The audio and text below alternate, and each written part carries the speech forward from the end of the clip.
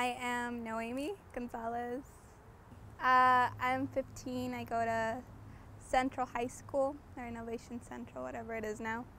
I like photography, and I love, for some reason, politics. and I'd love to be governor one day. There's just a lot of different opinions, like with every person in the Senate and the House of Representatives, that like they all somehow have so different opinions on how to lead a nation, and they work together to be what it is now.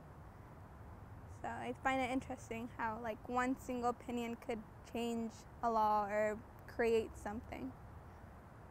Well, I would start with the education system, because I honestly think we could do much better, especially in Grand Rapids, like with education and just like the way things are budgeted in the district. So like I see my own school, and it's like there's so many things that could be changed to fix the needs of other students, and I don't think anybody's really stepping up to that. What the kids enjoy most about coming here is that, they are able to be the little artists they think they are, or that they are.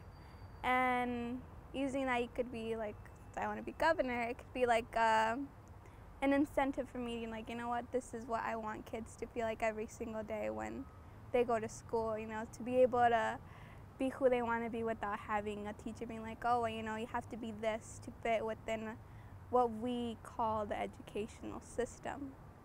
I think a lot of teachers try to put in something like, we want you to be this, not what you want to be.